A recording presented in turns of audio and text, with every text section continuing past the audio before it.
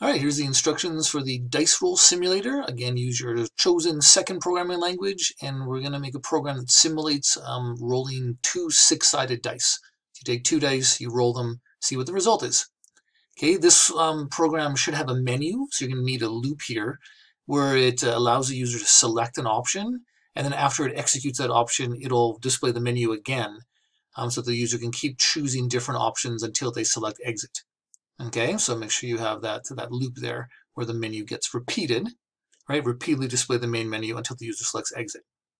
Then, every time they select one of the options, you want to do it. So the first option is to roll the dice once. So it'll simply output, hey, you rolled a 5 and a 2, the sum is 7. Right, first die 5, second die 2. Okay, if you choose roll dice 5 times, it'll just loop 5 times and say, hey, here's the first roll, second roll, third roll, etc. Okay, printing out the information for each roll.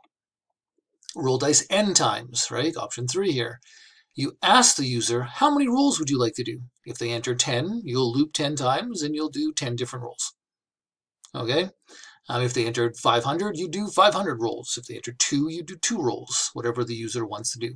Okay, so get input from the user there. Roll dice until snake eyes. Snake eyes is considered a result of 1 on each die, right? So double ones, where the sum is 2. So this, you don't know how long this is going to loop, right? You could get snake eyes on the first one, or it could take you a whole bunch of tries. You don't know. So you're going to do a loop here. Probably a while loop is useful on this one. And then you'll have a counter. And then once it reaches that snake eyes, you can stop your loop and then output the results, right? Hey, it took 3 rolls or however many rolls to get that snake eyes. And then the last option is the exit will stop your menu loop, and then it'll stop the program. Okay, hopefully that makes sense. Let's do a quick program run here. Welcome to the dice roll simulator. So if I hit 1, roll the dice once, it just does roll dice once, 6 and a 3, sum is 9. Cool. If I did option number 2, roll dice 5 times, there it goes, 5 rolls. Okay, roll dice n times. Let's say I only wanted to do, let's go 7 rolls. And 1, 2, 3, 4, 5, 6, 7 rolls. There we go.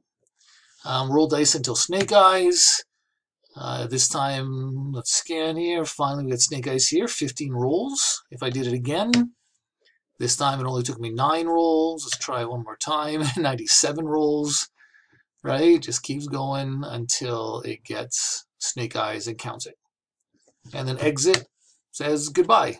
Oh, I did a typo there. I was supposed to do a /n so that it would do a new line and then say goodbye. All right, that's the basic idea. So this assignment, definitely you'll have to use random numbers, right, to generate a random integer between 1 and 6 for each die. And then obviously these loops for the menu and the loops to repeatedly roll the dice. So that's kind of the main focus in this one, is using your loops and random numbers. All right, have fun with that.